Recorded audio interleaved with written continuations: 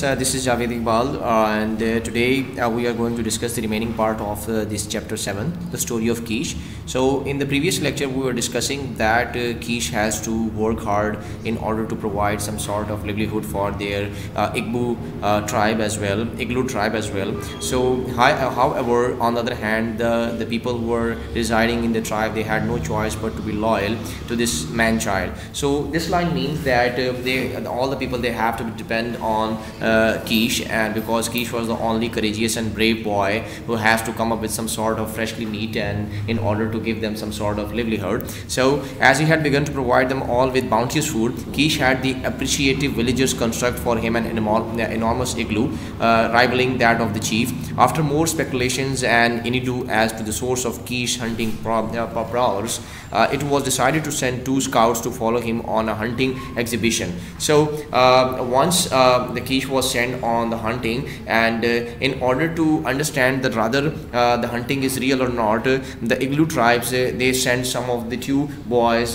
behind the Kish in order to recognize, in order to identify that rather Kish is telling the truth or not.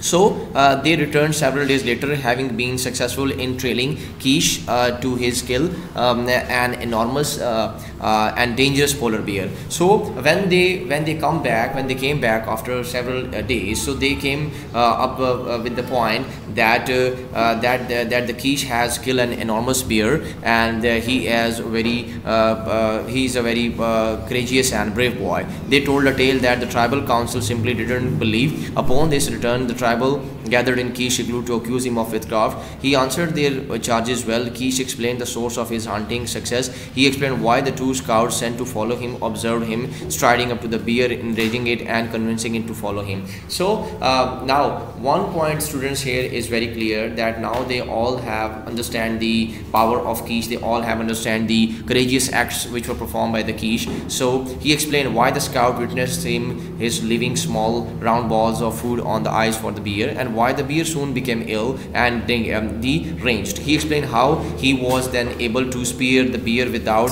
endangering himself. So that show again the majestic power of Kish. That shows again the thing which the Kish was doing during his hunting. So in this way we came to know that Kish basically is a very brave boy. Kish is again a courageous boy who shows some sort of action, who shows the courage of he shows the feats of bravery.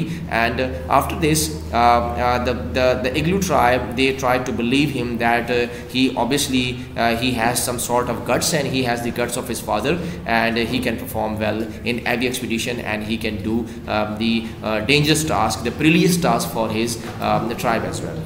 So students, in the last I'm going to tell you that the question answers and the word sentences is for the homework, and you can do this from your notes which has already given to you. So you can follow the notes which you have collected on the result day, and from the notes you can write down the question answers and word sentences on your neat copies. That's all for the today lecture. I will see you in the next lecture in the next week. If you have any query, any problem, you can come to the school and join me. Thank you.